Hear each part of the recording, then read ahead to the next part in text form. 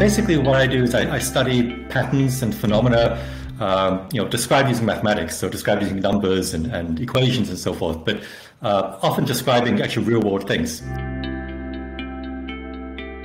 Once someone came to me with a sort of a weird numerical puzzle. They're trying to process MRI scans, and they found a way to get higher resolution images out of less data. And so they could actually get very high quality medical images from very short scans. But they couldn't explain why this worked. And so they came to me, and we turned it into a math problem, and we had to solve a bunch of equations. And we found an explanation as to why this worked.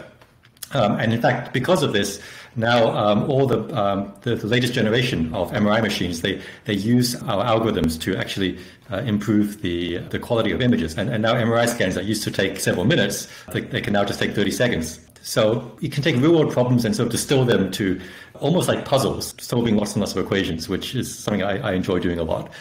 So when I was younger, I would spend a lot of my time doing this maths research, solving these math problems. Nowadays, I find myself doing more mentoring and on committees. And as you get more senior, you're more responsible for junior people. But that's also very satisfying in a different way. I think there's a lot of phobia of maths, that people think that it's something that like only really strange wizards do or something. Like it's like these maths equations seem like magic spells sometimes. Actually, a lot of the way we think about mathematics is actually coming from just real world, common sense intuition. Maths phobia is this serious thing, So I go to a party and I introduce myself, and people ask, so what do you do for a living? And I say I'm a mathematician. And this leads to one of two things usually. So either the conversation just sort of dies, or they say, oh, I was terrible at maths. But, as you keep talking to people, we have common interests. You can talk about sports or politics or something else. And, we're human too. Well, there are many paths to be a good academic. I mean, it is true that there are people like myself who we skipped a lot of grades and we kind of went very fast at the beginning. But there are also many good academics that I know of, who came to the subject late in life.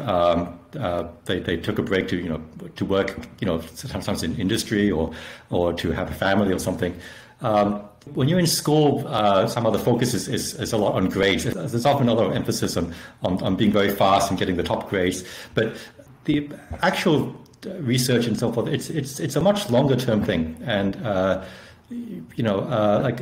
good ideas and so on, they can take years to develop properly. And sometimes having a mature perspective with experience of an unusual background can actually give a perspective that people who've sort of raced through their education didn't. So, just because you didn't get first place in a competition or something, it doesn't mean like somehow your entire career track is ruined.